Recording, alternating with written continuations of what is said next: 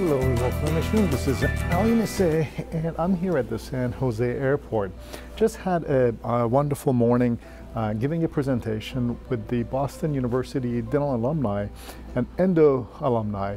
It was a wonderful presentation. We talked about a lot of different things. Of course, we also talked about the bioceramic obturation, hydraulic condensation, as opposed to vertical condensation. Of course, as you know, Boston University has been, and Dr. Schilder specifically, has been the father of vertical and thermoplastic gutta percha and vertical condensation or compaction of gutta percha. He really put the endodontic specialty on the map, done a lot of wonderful things for endodontics in terms of improving the perception of its quality and the many things that it could be done.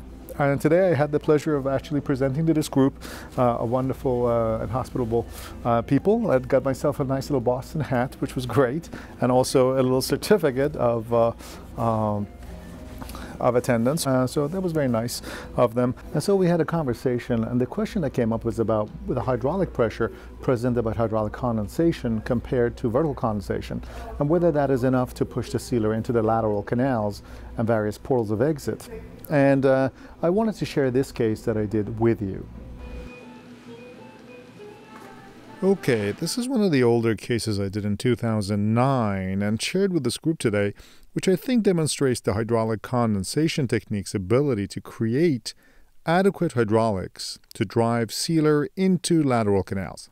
Now, before I show you the case, let me just take an editorial here to explain hydraulic condensation for, the millionth time? Okay, in hydraulic condensation, the main hydraulic force is generated through synchronicity, which is the act of cementing a closely fitted master cone to a shaped canal.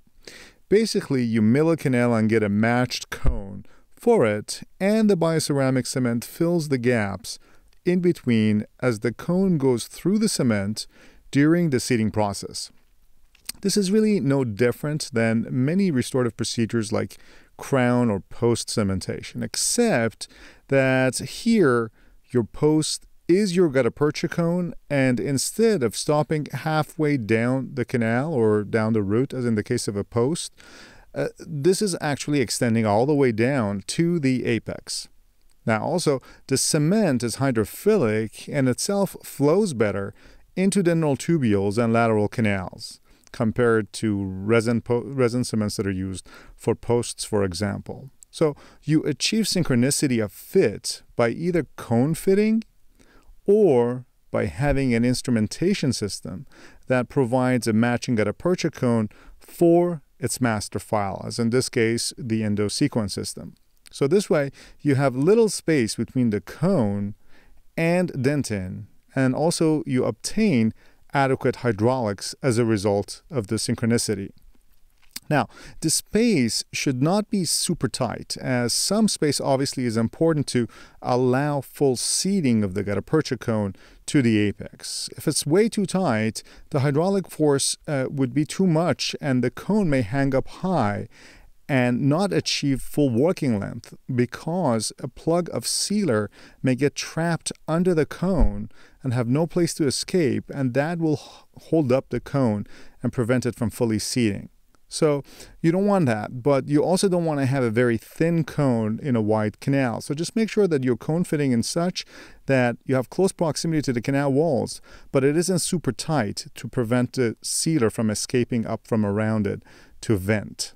So you want to have the majority of the canal filled with gutta percha rather than sealer, and to achieve better hydraulics, as well as having a predictable path for retreatment should it be necessary in the future. So this technique uses bioceramics responsibly, but by both controlling length as well as allowing revision. Anyway, the two-thing question here was a symptomatic maxillary canine with a previous root canal that was referred to me by the patient's dentist for an apicoectomy. However, if you look at a radiograph, you can see that the lesion is not directly over the apex and is in fact more on a mesial aspect of the root.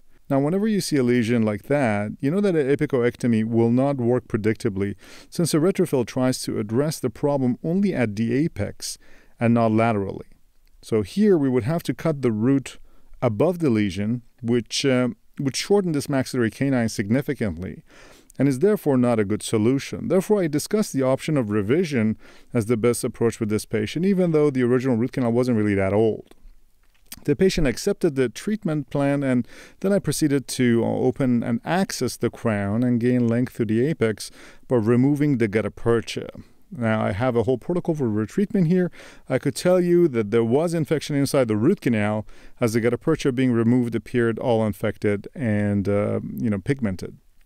I went on to enlarge the canal to a very large size and did thorough negative pressure irrigation, and finally fitted a size 55 BC cone in these canals. The radiograph shows enlargement of the canal to a wider diameter that ensures adequate removal of the biofilm compared to the original cleaning and shaping, which was apparently inadequate to remove the entire biofilm. Now, after disinfection, I proceeded to inject some of the BC sealer in the canal with the aim of filling only the coronal half of the canal, and then planning on pushing the sealer down to the apex. I decided to take a radiograph of this, and this, which is called the advanced technique, which is basically injection, requires that you have a microscope so you don't end up injecting too much and too little. The goal is to inject here only in the upper half. And during an x-ray, I demonstrate the sealer injection, which is actually a little bit longer than halfway down the canal. But more importantly, the x-ray shows that just by passive injection of this hydrophilic cement, due to these properties, the hydrophilic property of the sealer, and without any hydraulic force, the sealer has already moved into some lateral canals adjacent to the lesion. So I then went on and push the sealer to the apex using a file, which is an important step if you inject only and limit it to the coronal half, and then went on to slowly cement the coated BC cone that I had pre-fitted to full length. I confirmed full-length seating by exposing another radiograph that shows the mere cementation of this cone, this master cone, through this mass of sealer cement created enough hydraulics to push the sealer into several lateral canals. Here, the combination of a hydrophilic cement like BC sealer and the gutta percha acting as a condenser itself, the cone itself acting as a condenser, was all I needed to fill this additional anatomy. Now here, since the BC cone is just a rigid cone than the standard gutta percha, putting pressure on the cone at the orifice level and then pressing it with a condenser will transfer the hydraulic pressure down the root so that the master cone itself becomes an extension of your plugger. In this technique, as opposed to warm vertical condensation, the gutta percha is your condenser and the bioceramic filler acts like a thermoplastic gutta percha itself. Actually, I think you could probably think of this technique as cold vertical condensation. By the way, if you have room around an oval canal, you can insert additional conformation cones to fill up the space. The key is having proper synchronicity with your main cone, which used to be called cone fitting, but we refer to it now as synchronicity since it's matched with the master file and is prepared through the process of milling using the file. In the case of the endosequence system, the master cone is coated and silanated with bioceramic particles that allows bonding of the bioceramic cement to the cone as well as to the dental walls. That's creating a better seal. The synchronicity also creates a better hydraulics for displacing the sealer. Here, the 2-year recall shows complete healing of the lesion and confirmation that the adequate cleaning and disinfection inside the main root canal combined with obturation, with hydraulic condensation, with a bioceramic cement was adequate to get full healing and regeneration of the periodontal ligament in this particular case. Now, I wanted to show this a little bit better, so I'm using a resin block designed for thermoplastic obturation, but I'm going to fill it with hydraulic condensation. After a fitted cone has been selected for this canal, in this case being a size 40-45-04 BC cone, I inject first some bioceramic filler in the coronal half of the root canal. And then what I would be doing normally is be pushing it down with a sealer, but I just want to show you how the condensation and the placement of the cone through this mass creates adequate hydraulics to push the sealer forward ahead of the cone and into the lateral canals. And as you can see, this slow action creates enough hydraulics to push the bioceramic cement into the lateral canals as well as into this widespread apical fin in this block.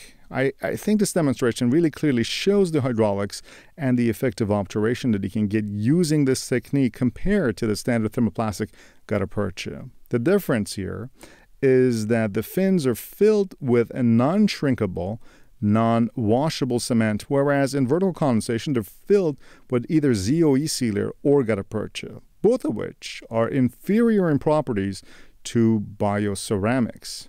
Essentially, in the age of bioceramic cements, as sealers or fillers, if you will, we should really ask ourselves the following question. What is so special about gutta percha? Well, I argue that bioceramics are superior to thermoplastic gutta percha in every way. And if you use them in the real-world endo design technique, which we call hydraulic condensation, the seal comes from bioceramics, while the gutta percha master cone fulfills really two main functions or objectives. First, it helps control the bioceramic to apex predictably, avoiding underfills and overfills, basically. And the second is it makes this tooth retreatable by providing a wide path of gutta percha through the main gutta percha cone for retreatment or revision in the future should it be needed.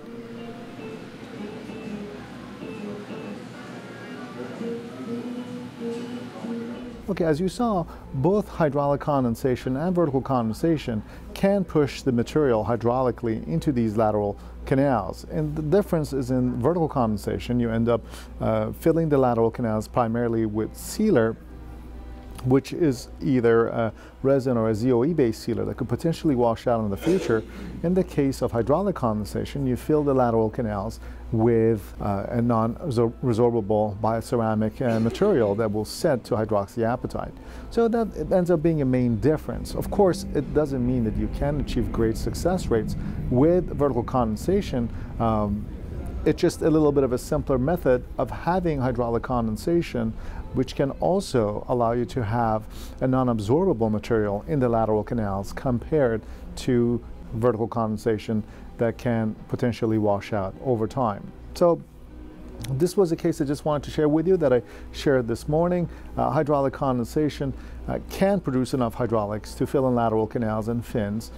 It's just that you would need to use the main cone that is matched, that creates the synchronicity with this technique. And that's basically it. I'll be showing some more cases, and again in terms of retreatment and various aspects of hydraulic condensation, which I hope will be useful to you. For Real World Endo, I'm Nasseh, and let's save some teeth.